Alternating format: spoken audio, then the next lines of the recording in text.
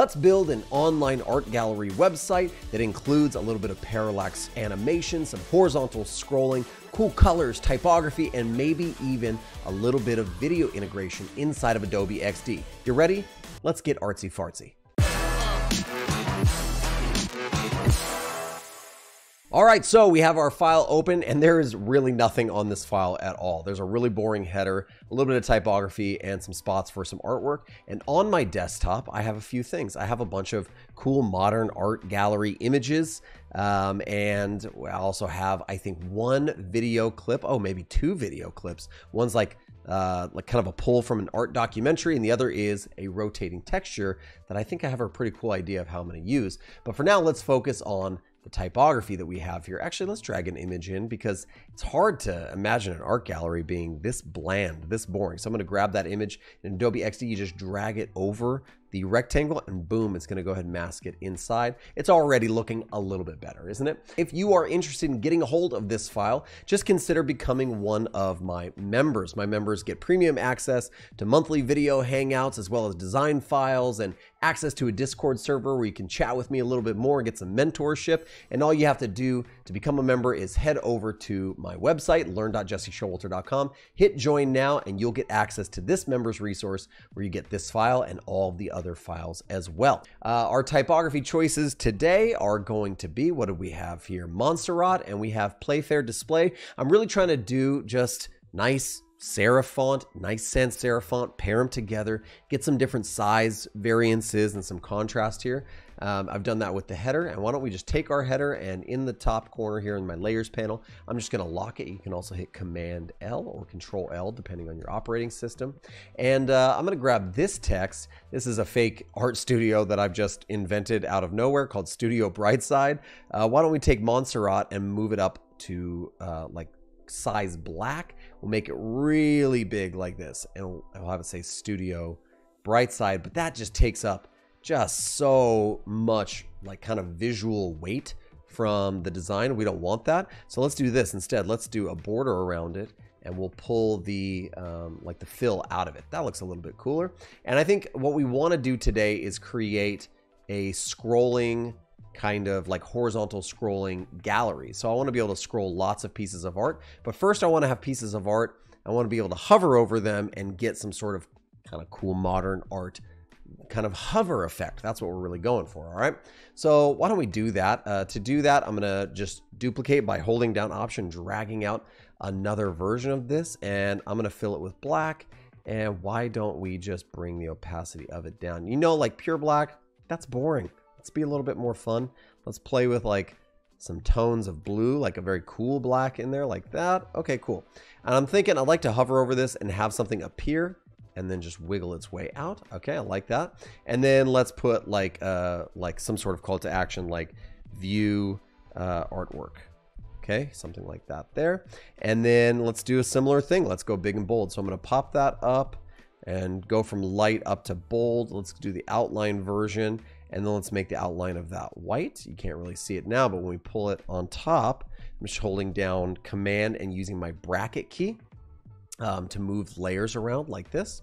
And that looks pretty cool. I like that. Let's make the size of the border. Ooh, let's do, you know, you can do decimals here, 1.5. That should give us just a little bit more without being super duper insane. Okay, so I'm thinking let's line this sucker up, this piece of typography up right there in the middle. Let's center align the text and use our alignment tools. That looks pretty good. And then why don't we, I'm going to grab this whole thing and I'm going to group those together, and I'm going to call this the hover panel, like so. And then I'm going to move it up, and then I'm going to grab the words there, and I'm going to move the words up a few. I just did 20 pixels up, 20 pixels left by holding down Shift and hitting my arrows. That's going to nudge it by a value of 10. And then we'll take this hover panel and bring the opacity of it down. I like that. I'm going to grab that and my art panel, and I'm going to Command K, turn that into a component. Now, we have an immediate default component state that's been created here, right? So we can see up at the top, we have a default state. And if we want to create another state, all we have to do is press that little plus button, And we have a couple options to just bake in a hover state right into the interaction. So let's hit hover state, call it hover state, and now we have to style that hover state, right? So we can come in here and grab our hover panel, bring the opacity up, and just go down 1, 2. That's 20 or 10, 20. Same thing here, 10, 20. And now we have the two states, default and hover.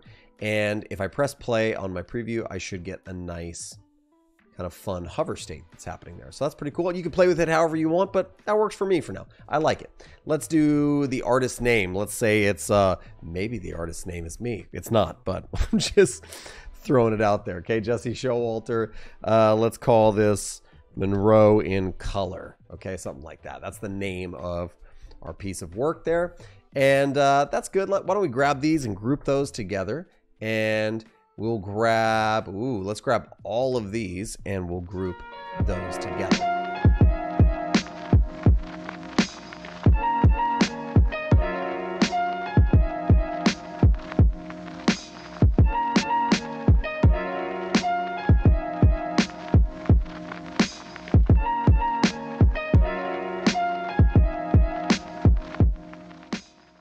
Next thing I'm going to do is I'm going to grab all of my art here in this art row and this headline over here. I want the whole thing to scroll at one time. This is one way of doing it. We can create some horizontal scrolling. So I'm just going to grab all of them, group it together, and I'm going to hit my little horizontal scrolling tab here. Not vertical and horizontal, but just horizontal. Now I should be able to kind of go back and forth between them like that, which is pretty cool. You can also grab and drag. So there's actual drag gestures if this goes onto mobile, and I can hover over these elements, which is pretty nice. Okay, so that's one way of doing it. Now, another way to do it is we could take that horizontal scroll off and we could set up a little parallax motion here. But before we do, why don't we have a little bit of fun with some video, and we'll just embed a little bit of that inside. So I'm going to draw out a rectangle. I'm going to take my border off, and I'm going to drop it. Actually, let's bring it to the front for now. And I have that video texture here. Let's just grab that texture and drag our MP4 video. It's been cut and edited to only be about, I don't know, like 2 seconds or something like that. And we'll drag that inside. Okay.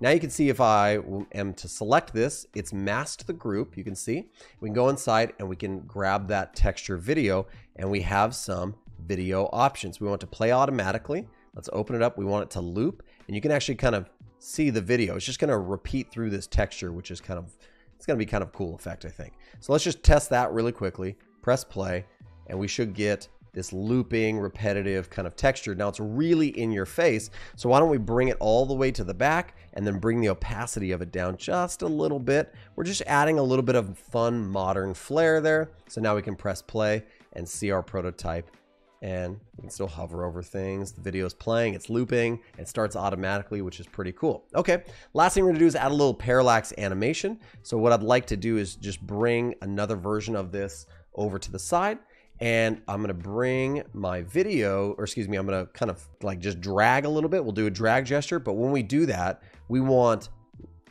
maybe less, or we could do more movement out of our main headline that's down here, right? Let's do one more, and we will go all the way over to the edge there, and now my title will go all the way over to the edge. That could be kind of fun, and we'll do multiple kind of like prototypes as we wire this thing up. Okay, now I want a little bit of space. I already know because my headlines are really long, so I'm going to kind of space these out vertically. Make some space for myself. I'm going to go over to the prototype tab just like this, and I'm going to grab this whole thing here, this whole artwork row, and I'm going to drag and kind of wire it up to my next screen, and I'm going to say auto animate. But what's our trigger? Not tap, on drag. I want you to auto animate over there. Don't give me any easing. I want to control the actual easing there. Okay, now let's do the same thing.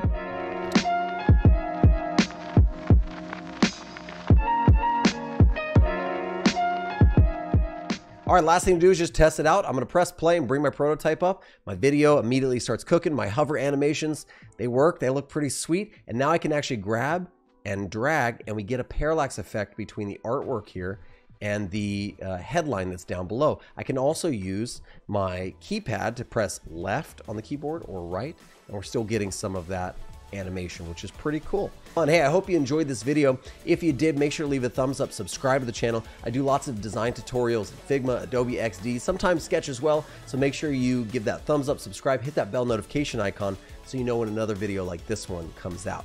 I hope you're having an absolutely amazing week. I hope you're designing amazing things. Hope you're making amazing things. I hope you're jumping outside of your comfort zone, using some cool features, and challenging yourself to be a little bit more artsy-fartsy. We'll see you in the next one.